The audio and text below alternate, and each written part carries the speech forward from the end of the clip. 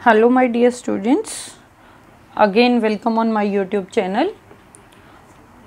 आज हम रीड करेंगे Haryana board computer science 12th class का फर्स्ट चैप्टर। तो उसमें हम रीड करेंगे अरे एंड स्ट्रक्चर। अरे हम डिटेल में पढ़ चुके हैं 11th क्लास में, स्ट्रक्चर आपके लिए न्यू टॉपिक है। फिर भी एक बार अरे का हम ब्रीफ इंट्रोडक्शन एक बार पढ़ लेते हैं। जैसे मैंने आपको एक प्रॉब्लम दी, आपको एक प्रोग्राम राइट करना है विच reads and stores the marks of 20 students in a class. आपको कीबोर्ड से 20 स्टूडेंट्स के मार्क्स एंटर कराने हैं और फिर उन मार्क्स को आपको डिस्प्ले करना है। तो देखो, अगर मुझे 20 स्टूडेंट्स के मार्क्स डिस्प्ले कराने हैं या यूज़र से एंटर कराने हैं तो मुझे कितने वेरिएबल लेने पड़ेंगे? 20। कितने वेरिएबल? 20। मैं किस टाइप के हैं मार्क्स? इंटीजर टाइप के। तो मैं क्या डिक्लेयर करूँगा? Int m0, m1, m2, m3, m up to m19। Suppose मैंने बोल दिया 100 स्टूडेंट्स के, तो मुझे कितने वेरिएबल बनाने पड़ेंगे? 100 वेरिएबल्स। तो इन वेरिएबल्स को मैनेज करना हमारे लिए क्या हो जाएगा? बहुत ज़्यादा डिफ़िकल्ट। ऑल्सो एक ही चीज़ को हम बार बार मल्टीपल टाइम्स उन्हीं इंस्ट्रक्शंस को बार बार राइट कर रहे हैं, तो ये हमारा क्या है? Time wastage. इसका सॉल्यूशन क्या है आपके पास? अरे। क्या है इसका सॉल्यूशन? अरे। अरे क्या होता है? It is a group of variables of same data type. It is a group of variable of same data type. अगर डेटा टाइप सेम है तो उनका हम एक क्या बना देते हैं? ग्रुप बना देते हैं। तो देखो सिंटेक्स, देखो इसका क्या होगा? इंट, सबसे पहले आएगा आपका data type, then name of अरे एंड देन साइज। अब देखो, मुझे डेटा टाइप क्या चाहिए? इंट, क्योंकि मार्क्स किस टाइप के हैं? इंटीजर टाइप के। अरे का नाम क्या होगा? मैंने अरे ही ले लिया, आप कुछ भी ले सकते हैं। अरे 1 2 3 वट एवर यू वॉन्ट, जो भी आप चाहते हैं वही आप ले सकते हैं। उसके बाद साइज मुझे कितना चाहिए? 20। ऑल्सो आपको पता है कि फर्स्ट वेरिएबल जो स्टार्ट होता है वो किससे स्टार्ट होता है? 0 से स्टार्ट होता है। 0 से स्टार्ट होता है तो हमारा ये कहाँ तक जाएगा? 19 तक, ना कि 20 तक। ठीक है, बट जो लेंथ है अरे की वो क्या रहेगी आपके? 20।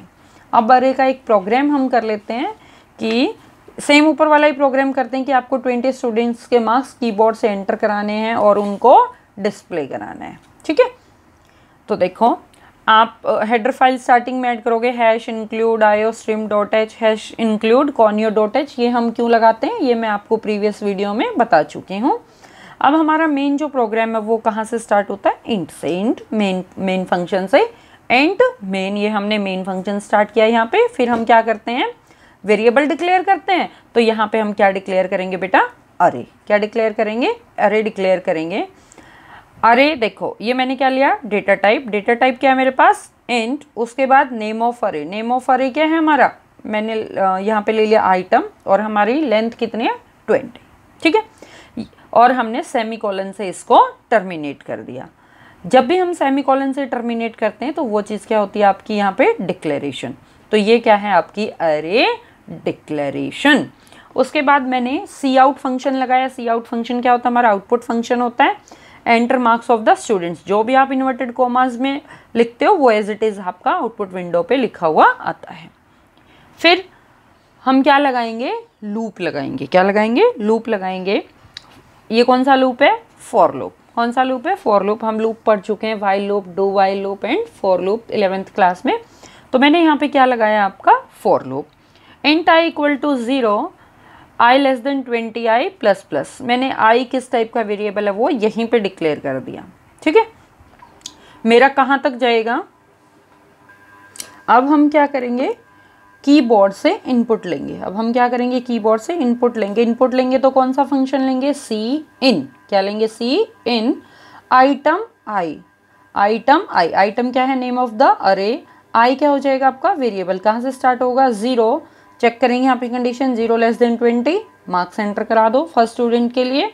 1 लेस देन 20, 2 3 4 5 अप टू 19। हमारा लूप कहाँ तक चलेगा? 19। तो इसलिए 0 से लेके 20 तक बच्चों के हम मार्क्स कीबोर्ड से एंटर करा सकते हैं। रीड का मीनिंग यही होता है बेटा कि आप कीबोर्ड से मार्क्स एंटर करा रहे हो। ठीक है, उसके बाद फिर हमने फंक्शन लगाया सी out all the marks of the students. ये हम क्यों लगा रहे हैं?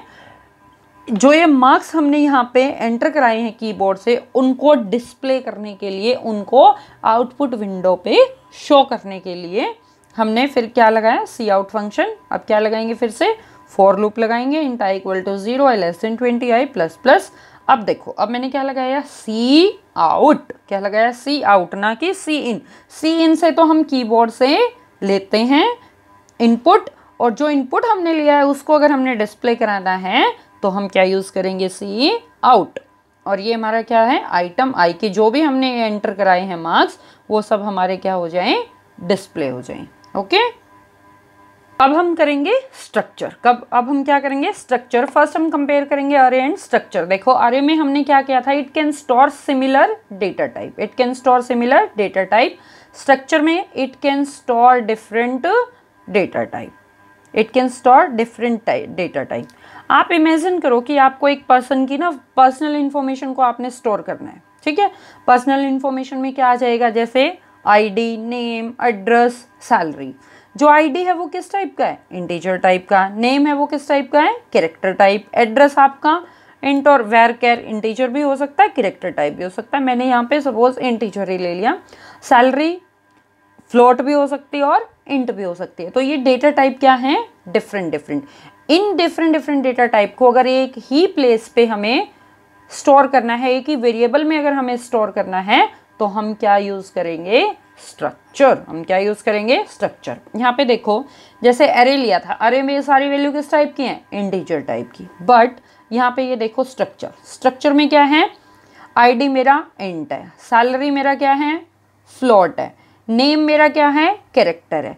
तो ये तीनों एक ही जगह पे, एक ही वेरिएबल में अगर हमें स्टोर करना है तो हम क्या लेंगे, स्ट्रक्चर। इसलिए हमने स्ट्रक्चर को क्या बोला है, डिफरेंट डेटा टाइप। बट अरे में क्या था आपका, similar data type. Okay, next हम पढ़ते हैं what is a structure. Structure होती क्या है, a structure is a user defined data type. हम डेटा टाइप की हमने टाइप्स प्रीवियस क्लास में हम पढ़ चुके हैं। तो स्ट्रक्चर कौन सा है आपका, user defined. A structure can group items of different data types into a single type। जैसा मैंने बताया, डिफरेंट डेटा टाइप्स थे, कोई इंटीजर था, कोई फ्लोट था, कोई कैरेक्टर था। उन सबको हमने किस में स्टोर किया, एक सिंगल वेरिएबल में, एक सिंगल टाइप में, ठीक है। अब हम देख लेते हैं सिंटेक्स, कि स्ट्रक्चर का सिंटेक्स क्या होता है। सिंटेक्स आई थिंक सब समझते होंगे, सिंटेक्स क्या होता है, फॉर्मेट। सिंटेक्स देखो, स्ट्रक्ट, स्ट्रक्चर, नेम। स्ट्रक्ट क्या है बेटा, कीवर्ड। कीवर्ड क्या होते हैं, फिक्स वर्ड। कीवर्ड क्या होते हैं, फिक्स वर्ड, वो वर्ड्स जो C++ ने फिक्स कर दिए हैं। Struct, structure, name. अब आप यहाँ पे कोई भी नेम दे सकते हैं। उसके बाद data type, data member 1, data type, data member 2 and so on. और फिर आप करली ब्रेसेस को बंद करेंगे और उसके बाद आपने क्या लगाया है, सेमीकोलन। मोस्ट इंपॉर्टेंट थिंग, क्या लगाया है, सेमीकोलन। इनको हम बोलते हैं मेंबर्स। क्या बोलते हैं, मेंबर्स। एग्जांपल देख लेते हैं। स्ट्रक्ट एज इट इज हमने क्या लिखा, कीवर्ड लिखा। स्ट्रक्चर नेम मैंने मान लिया, क्या बनाई हमने, स्टूडेंट। क्या बनाया, स्टूडेंट। स्टूडेंट के हमने नेम स्टोर किए। नेम स्टोर में सबसे पहले क्या आएगा, डेटा टाइप। डेटा टाइप किस टाइप का है, कैर, नेम और यहाँ पे size. Data type, name of structure, data type, उसके बाद जो भी हमने वेरिएबल लिया है उसका नाम और उसके बाद उसकी साइज। ये अरे बोल सकते हो आप। डेटा टाइप, अरे, अरे नेम एंड साइज। उसके बाद इंट आईडी 5, 5 स्टूडेंट्स की हमने आईडी लिया, वो किस टाइप की है, इंटीजर। सैलरी किस टाइप की है, फ्लोट। नेम किस टाइप के हैं, कैरेक्टर। नेम किस टाइप के हैं, कैरेक्टर होता है।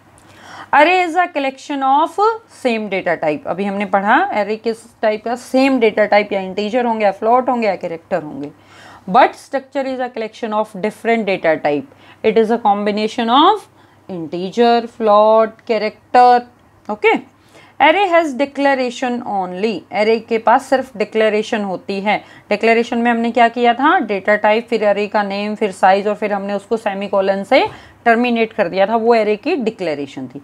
बट स्ट्रक्चर की डेफिनेशन भी होती है और डिक्लेरेशन भी होती है, ये हम पढ़ेंगे।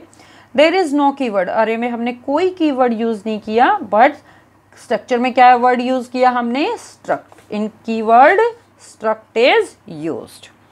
Array data are accessed using index. Structure elements are accessed using dot. Array element access